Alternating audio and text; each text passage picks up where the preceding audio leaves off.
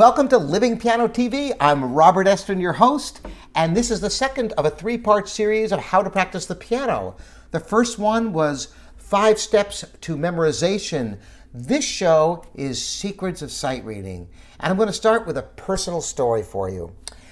You know, I was so lucky to study with my father, Morton Estrin, a great teacher, and for any of you who are in the New York metropolitan area, he's still accepting students. He's on Long Island, the greatest teacher I ever studied with, and I had some illustrious teachers, including some very famous pianists.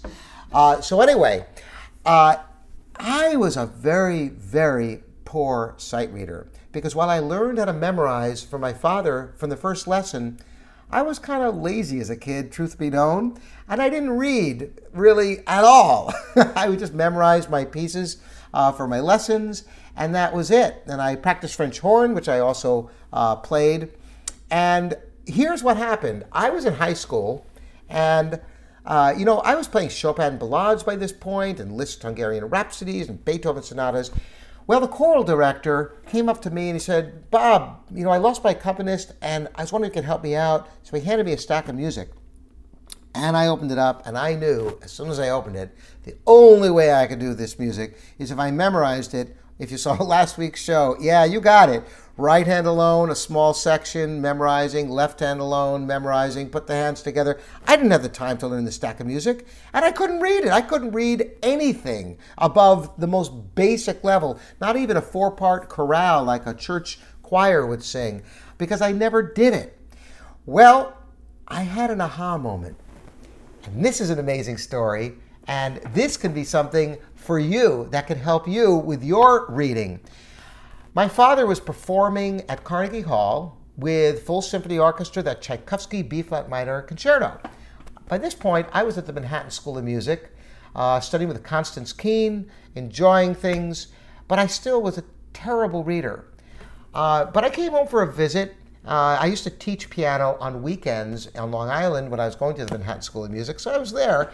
And my father said, "Bob, look, I need to play this with someone just to try it out. Here." And so, you know, had 2 pianos in the studio, and he put me down on one and gave me the score, which is a book this thick, 30-minute work at least, maybe 40 minutes, the Tchaikovsky B-flat minor piano concerto. And I said, "I can't possibly read this. I'll miss, you know, more than half the notes." And of course, far more than half the notes.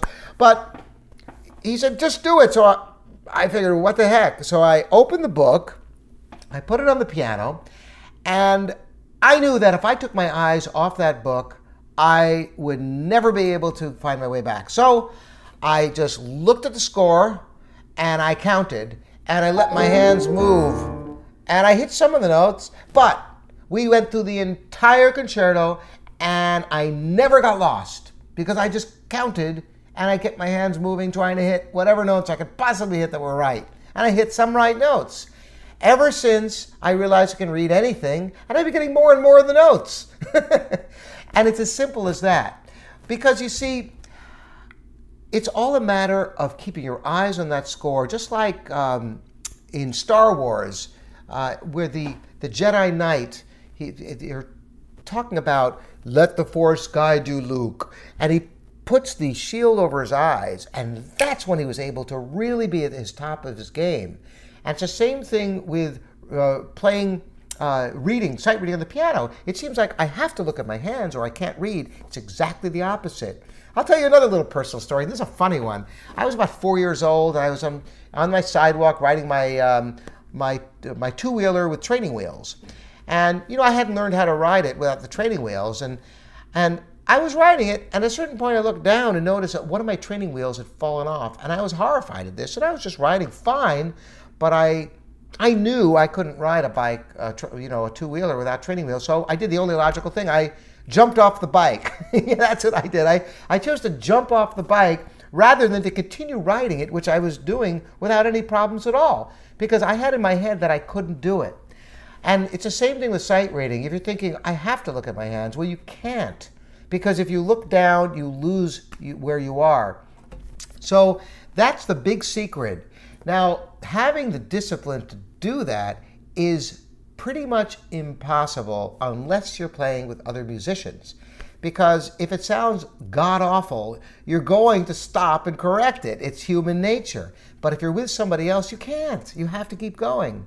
The surprise you're going to find is even when you think that you've done a terrible job, other musicians don't care so much how many notes you get or don't get.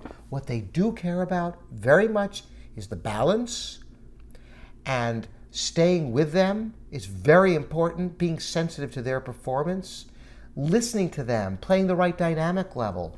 It's being musical.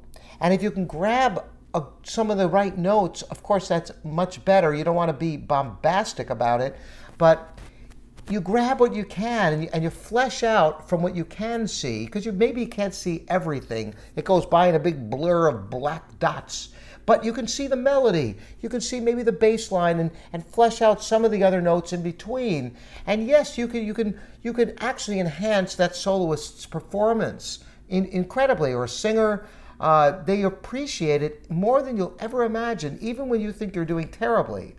It's kind of like seat of your pants sometimes, because I don't care who you are, you're going to come to a piece that's above your reading level where you're going to have to do what I'm describing.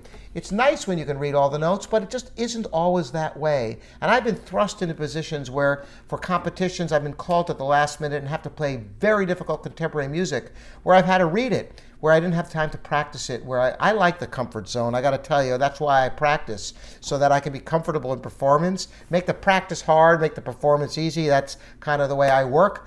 But sometimes it doesn't work that way, and you're doing somebody a huge favor. And you have to get into that intense mode of counting like crazy, keeping your eyes moving, and listening to the soloist and blending and making it work. And that is, ladies and gentlemen, the secrets of sight reading. And we're at the end of another Living Piano broadcast. Join me next time for You Can Improvise. Yes, you, all of you. I'm going to show you how, and you'll have fun with it too, I promise. So thanks for joining me, and visit my website, livingpiano.com. See you next time.